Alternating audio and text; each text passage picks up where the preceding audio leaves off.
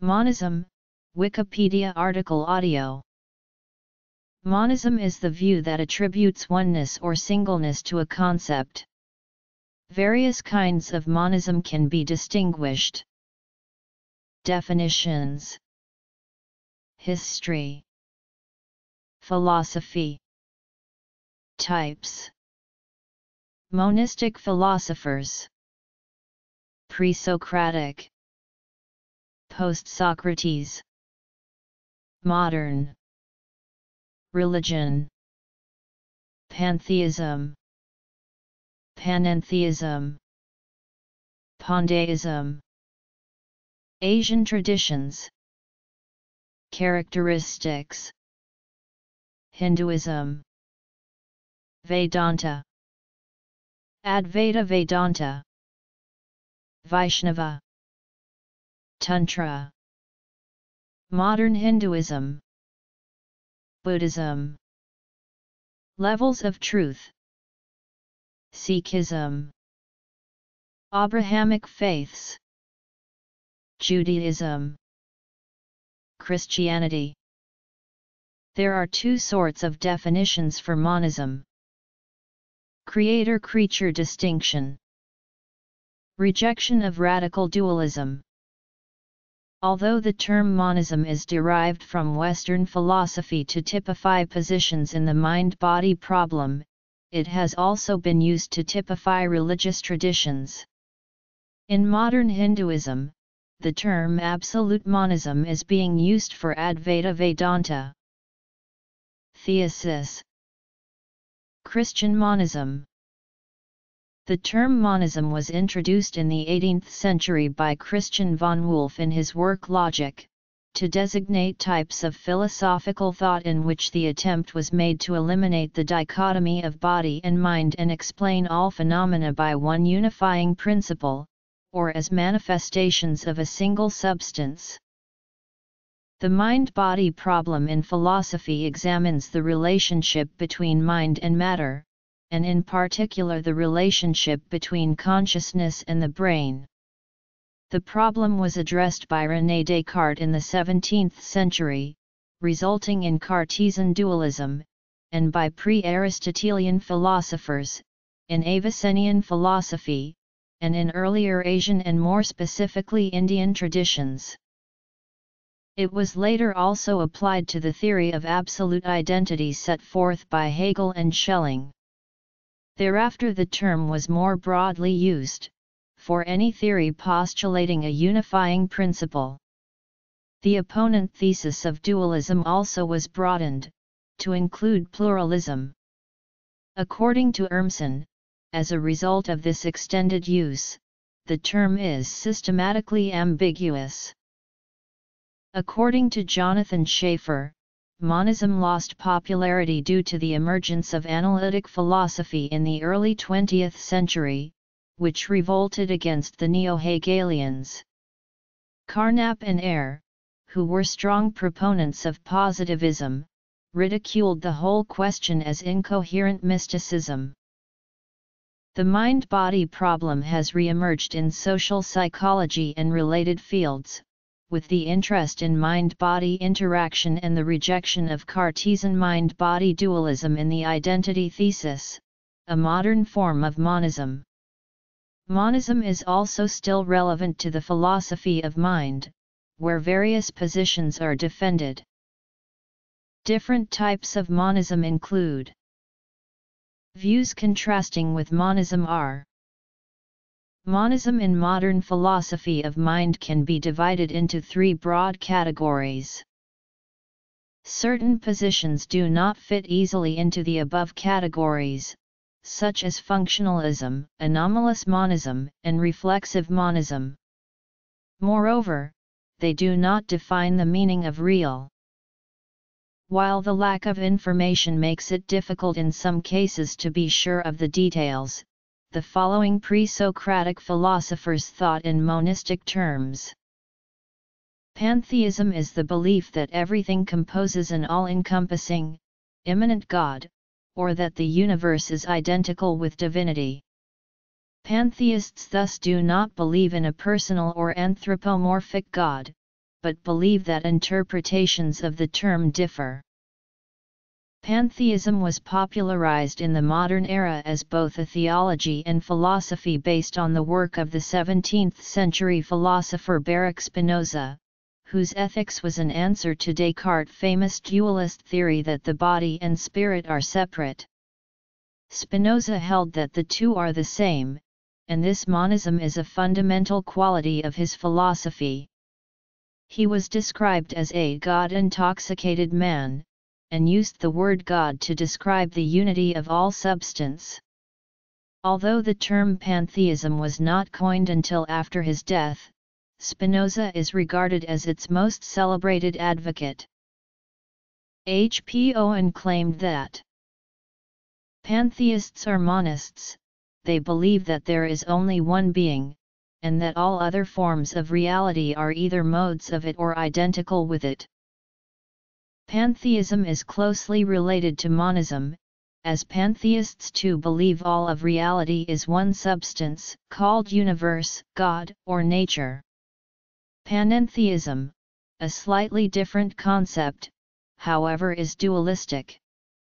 Some of the most famous pantheists are the Stoics, Giordano Bruno, and Spinoza. Panentheism, all, nu in, and theta epsilon God.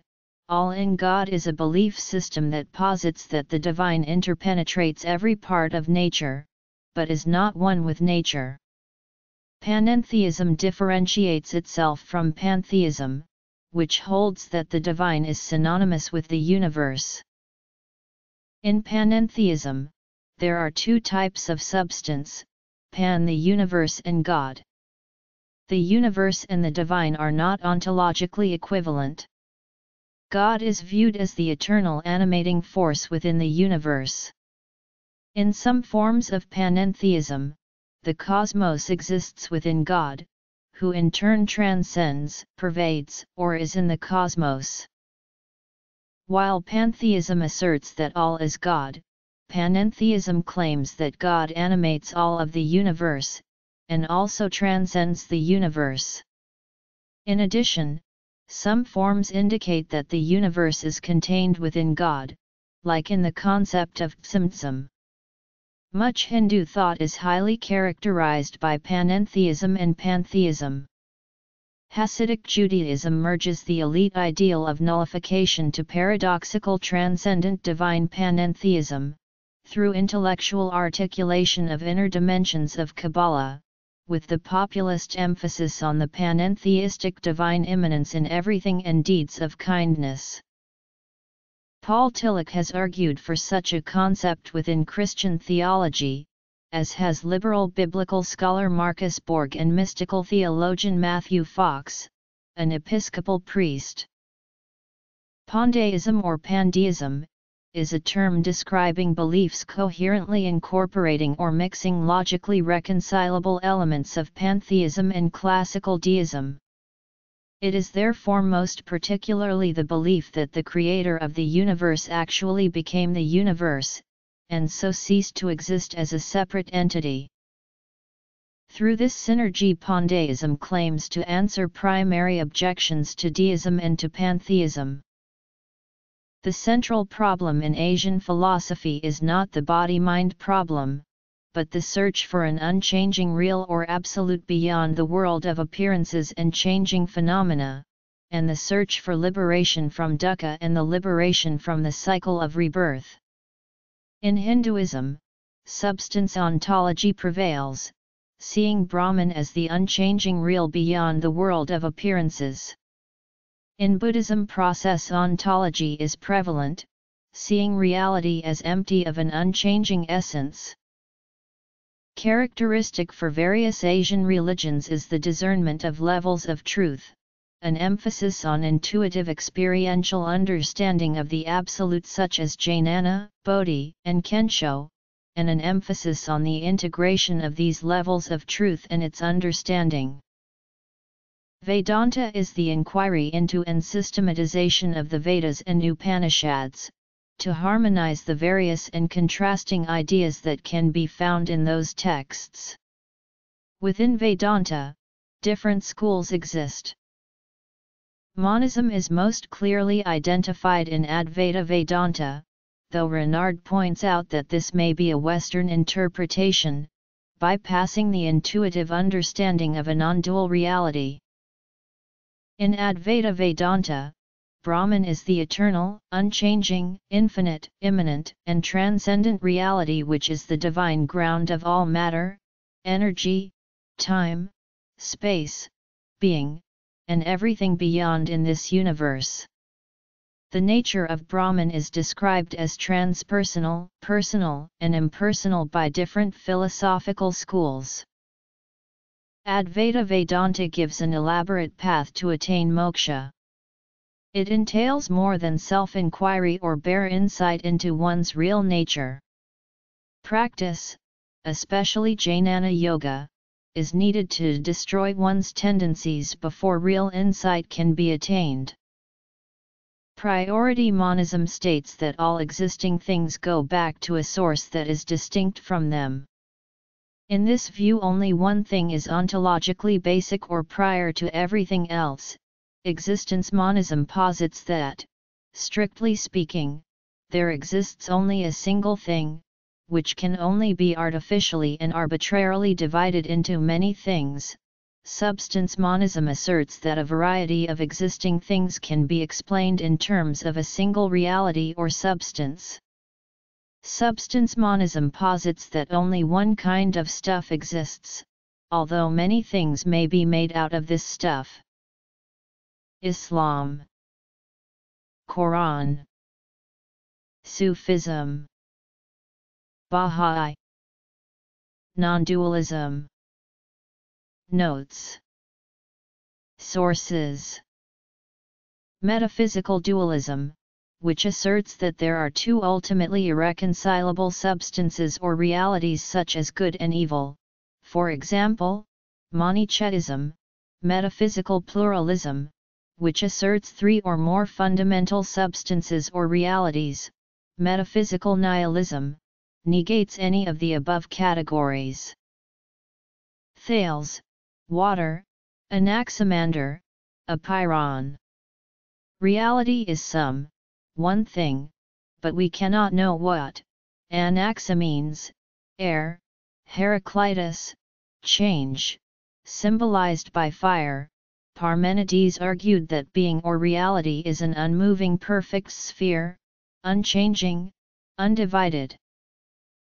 Advaita Vedanta, absolute monism, of which Adi Shankara is the best known representative. Vishishtadvaita, qualified monism, is from the school of Ramanuja.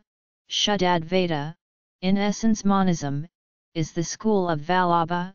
Dvaitadvaita, differential monism, is a school founded by Nimbarka. Dvaita, dualism, is a school founded by Madhvacharya. Is probably the only Vedantic system that is opposed to all types of monism. It believes that God is eternally different from souls and matter in both form and essence. Pramrithika, the absolute level, which is absolutely real and into which both other reality levels can be resolved. This experience can't be sublated by any other experience. Vivarika, or Samvriddhisaya, our world of experience, the phenomenal world that we handle every day when we are awake. It is the level in which both Jiva and Iswara are true. Here, the material world is also true, Parthipsika, reality based on imagination alone. It is the level in which appearances are actually false, like the illusion of a snake over a rope, or a dream. The two truths doctrine of the Madhyamaka, the three natures of the Yogacara, essence function, or absolute relative in Chinese and Korean Buddhism, the Trikaya formule, consisting of the Dharmakya or truth body which embodies the very principle of enlightenment and knows no limits or boundaries, the Samagakya or body of mutual enjoyment which is a body of bliss or clear light manifestation, the Nirmakya or created body which manifests in time and space. Advaita took over from the Madhyamika the idea of levels of reality. Usually two levels are being mentioned, but Shankara uses sublation as the criterion to postulate an ontological hierarchy of three levels. All Vaishnava schools are panentheistic and view the universe as part of Krishna or Narayana, but see a plurality of souls and substances within Brahman.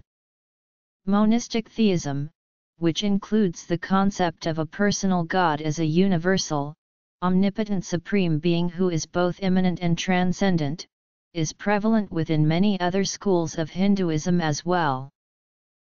Tantra sees the divine as both immanent and transcendent. The divine can be found in the concrete world. Practices are aimed at transforming the passions, instead of transcending them. The colonization of India by the British had a major impact on Hindu society. In response, leading Hindu intellectuals started to study Western culture and philosophy, integrating several Western notions into Hinduism. This modernized Hinduism, at its turn, has gained popularity in the West. A major role was played in the 19th century by Swami Vivekananda in the revival of Hinduism, and the spread of Advaita Vedanta to the West via the Ramakrishna mission. His interpretation of Advaita Vedanta has been called Neo-Vedanta. In Advaita, Shankara suggests meditation and Nirvikalpa Samadhi are means to gain knowledge of the already existing unity of Brahman and Atman, not the highest goal itself. Yoga is a meditative exercise of withdrawal from the particular and identification with the universal, leading to contemplation of oneself as the most universal, namely, consciousness. This approach is different from the classical yoga of complete thought suppression. Vivekananda, according to Gavin Flood, was a figure of great importance in the development of a modern Hindu self-understanding and in formulating the West's view of Hinduism. Central to his philosophy is the idea that the divine exists in all beings, that all human beings can achieve union with this innate divinity, and that seeing this divine as the essence of others will further love and social harmony. According to Vivekananda, there is an essential unity to Hinduism, which underlies the diversity of its many forms. According to Flood, Vivekananda's view of Hinduism is the most common among Hindus today. This monism, according to Flood, is at the foundation of earlier Upanishads, to theosophy in the later Vedanta tradition and in modern Neo-Hinduism. According to the Plea Canon, both pluralism and monism are speculative views. A Theravada commentary notes that the former is similar to or associated with nihilism, and the latter is similar to or associated with eternalism. See Middle Way. In the Madhyamaka school of Mahayana Buddhism, the ultimate nature of the world is described as niyat or emptiness, which is inseparable from sensorial objects or anything else. That appears to be a monist position, but the Madhyamaka views, including variations like Rangtong and Shentong, will refrain from asserting any ultimately existent entity. They instead deconstruct any detailed or conceptual assertions about ultimate existence as resulting in absurd consequences. The Yogacara view, a minority school now only found among the Mahayana, also rejects monism. Within Buddhism, a rich variety of philosophical and pedagogical models can be found. Various schools of Buddhism discern levels of truth. The Prajnaparamita Sutras and Madhyamaka emphasize the non-duality of form and emptiness. Form is emptiness, emptiness is form, as the Heart Sutra says. In Chinese Buddhism, this was understood to mean that ultimate reality is not a transcendental realm, but equal to the daily world of relative reality. This idea fitted into the Chinese culture, which emphasized the mundane world and society. But this does not tell how the absolute is present in the relative world. To deny the duality of samsara and nirvana, as the perfection of wisdom does, or to demonstrate logically the error of dichotomizing conceptualization, as Nagarjuna does, is not to address the question of the relationship between samsara and nirvana or, in more philosophical terms, between phenomenal and ultimate reality. What, then, is the relationship between these two realms? This question is answered in such schemata as the 5 ranks of Tozan, the ox-herding pictures, and Hakuin's 4 ways of knowing. Sikhism complies with the concept of priority monism. Sikh philosophy advocates that all that our senses comprehend is an illusion, God is the sole reality. Forms being subject to time shall pass away. God's reality alone is eternal and abiding. The thought is that Atma is born from, and a reflection of, Paramatma, and will again merge into it. In the words of the 10th Guru of Sikhs, Guru Gobind Singh, just as water merges back into the water. Jio jal mi I jal aae katanat. As water comes to blend with water. Thiojathi sangjath samanat. God and soul are fundamentally the same, identical in the same way as fire and its sparks.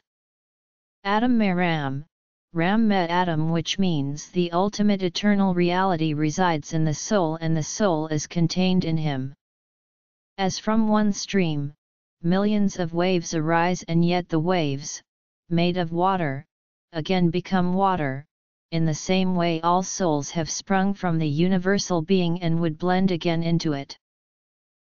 Jewish thought considers God as separate from all physical, created things and as existing outside of time. According to Chasidic thought, God is held to be immanent within creation for 2 interrelated reasons. The Vilna Jain was very much against this philosophy, for he felt that it would lead to pantheism and heresy. According to some, this is the main reason for the Jain's ban on Chasidism. According to Maimonides, God is an incorporeal being that caused all other existence. In fact, God is defined as the necessary existent that caused all other existence. According to Maimonides, to admit corporeality to God is tantamount to admitting complexity to God, which is a contradiction to God as the first cause and constitutes heresy. While Hasidic mystics considered the existence of the physical world a contradiction to God's simpleness, Maimonides saw no contradiction. Christianity strongly maintains the creator-creature distinction as fundamental. Christians maintain that God created the universe ex nihilo and not from his own substance, so that the Creator is not to be confused with creation, but rather transcends it. Although, there is growing movement to have a Christian panentheism. Even more immanent concepts and theologies are to be defined together with God's omnipotence, omnipresence, and omniscience, due to God's desire for intimate contact with His own creation. Another use of the term monism is in Christian anthropology to refer to the innate nature of humankind as being holistic, as usually opposed to bipartite and tripartite views.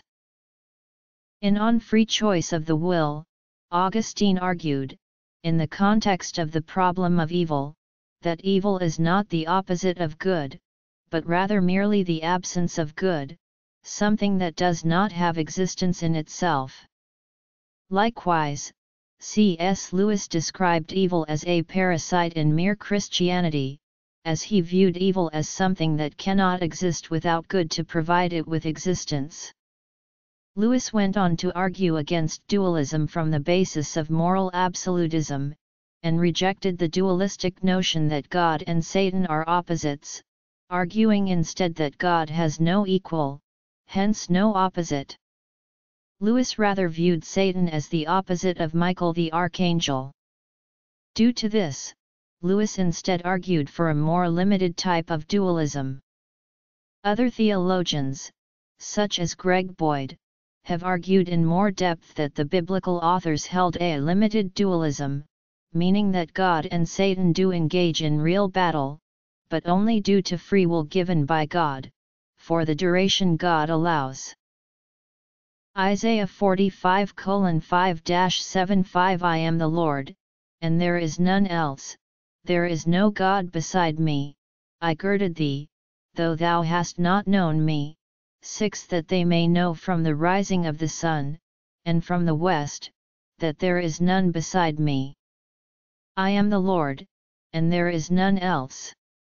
7 I form the light, and create darkness, I make peace, and create evil, I the Lord do all these things. In Roman Catholicism and Eastern Orthodoxy, while human beings are not ontologically identical with the Creator, they are nonetheless capable with uniting with His divine nature via theosis, and especially, through the devout reception of the Holy Eucharist. This is a supernatural union, over and above that natural union, of which St.